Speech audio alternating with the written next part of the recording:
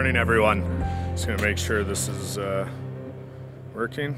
So the fun statement, we're a public company here, our ticker's ILA, we're listed on the TSXV, so here's our fun forward-looking statement here, which I'll save you the time from reading out, but you know, getting into it, what I want to do today, briefly, for those who don't know, is give you a little bit of background of who ILA is today, because we've transformed over the last few years, both from a financial perspective, but also from a product perspective.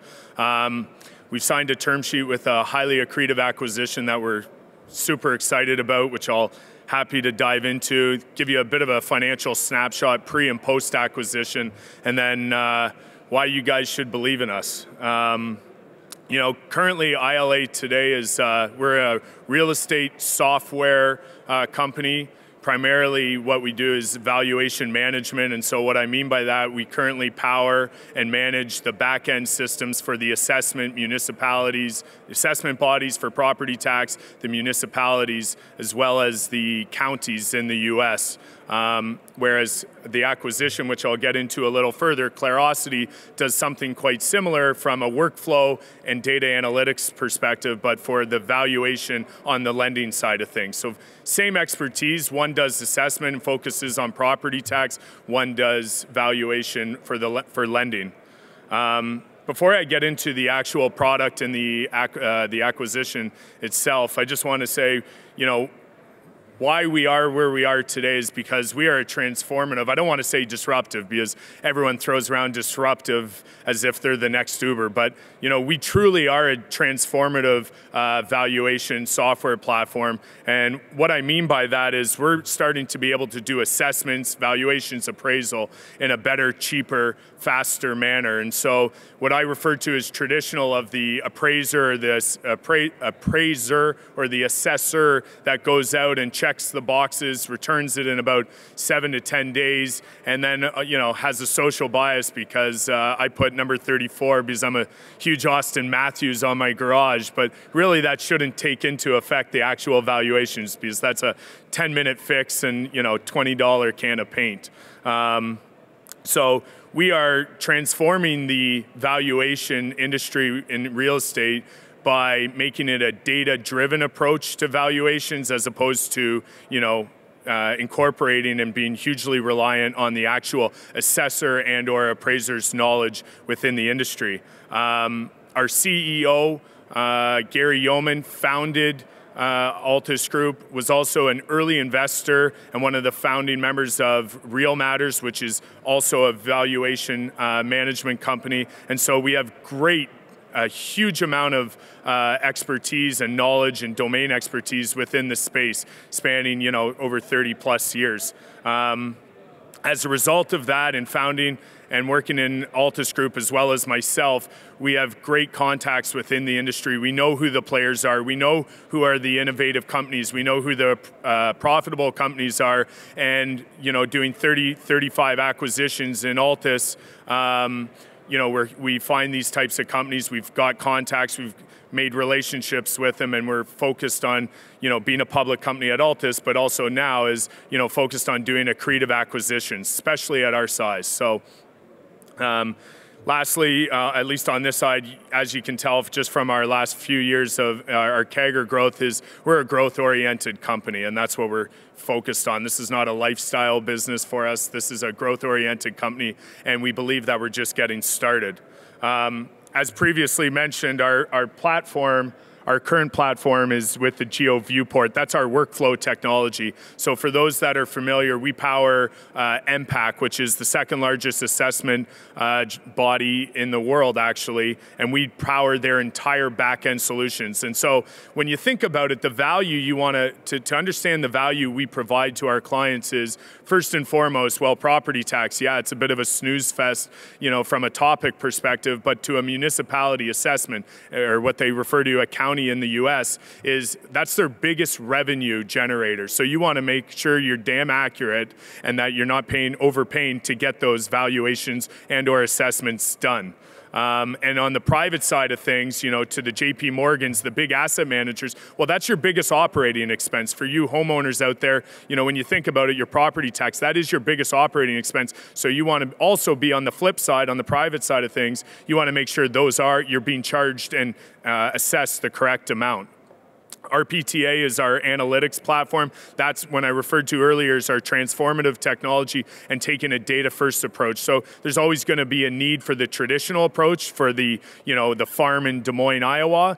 But at the moment, you know, you don't need an assessor or an appraiser to go out to a house in Toronto 6 different times and potentially come back with 6 different valuations when they're absolutely the same house with maybe an extra bathroom here or there. Clarosity, I've mentioned, it's the same thing. It's the same domain expertise. It's a workflow, and now within the industry, it's called an automated valuation model. So leveraging hedonic modeling and data to come to those valuations in a more accurate way, in a more timely way, and a more cost-efficient way to the client.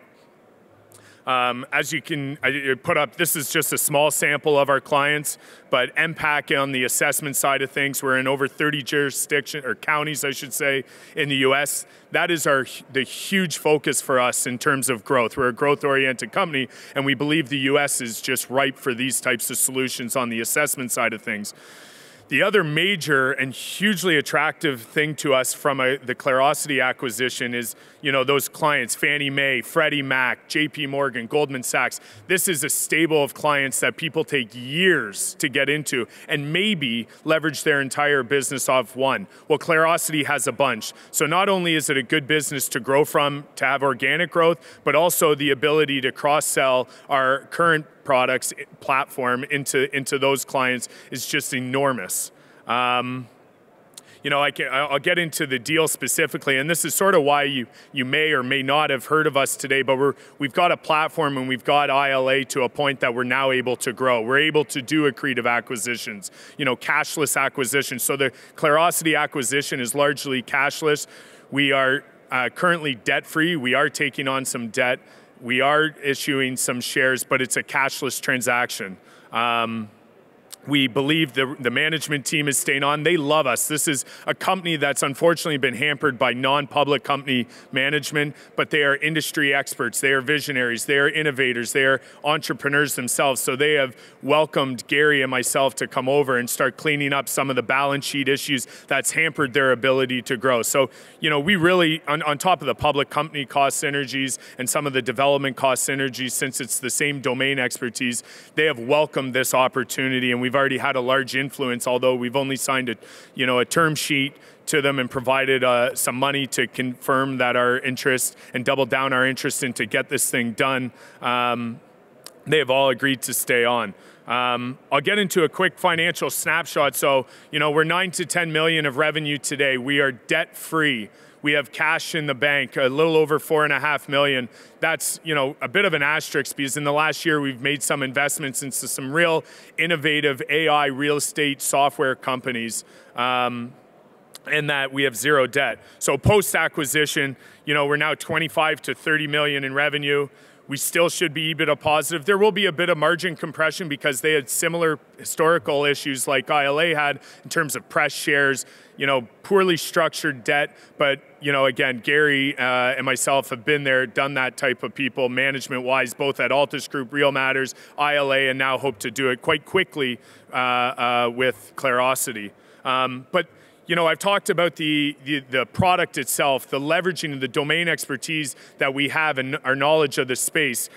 We talked about the clients, the ability. These guys write multi-million-dollar checks. You know, with our balance sheet, they're going to be able. They've told us our first due diligence was, does our balance sheet satisfy, you know, your concerns about the longevity of Clarosity? They said absolutely. Get this deal done as soon as possible because then we can start turning on the taps and you'll see, you know, 30% plus growth. But the last thing that I want, you know, for the fundamental people out there is, you know, the combined entity, we have an EV to revenue ratio of 0.9 times at our current stock price of 14 cents. Our comparables out there, when we look at the industry, the other real estate and software companies, the Altus Groups of the world, the CoreLogics of the world, the Descartes of the world, the average EV to revenue ratio there is 4.2 times. So we believe that, and that alone is one of the more attractive pieces being a public company in the space, that just the ability, that room for growth on a fundamentals basis, 0.9 and the average being 4.2 in our comps is, just hugely attractive from an investment perspective.